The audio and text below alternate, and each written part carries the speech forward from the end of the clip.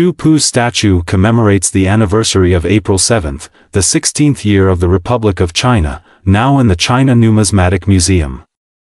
In 1927, the 16th year of the Republic of China, the Tianjin Mint minted a batch of commemorative medals with the image of Chu Yupu. In this year, Chu Yupu served as the governor of Zhili for the first anniversary, so the coin was minted to commemorate it.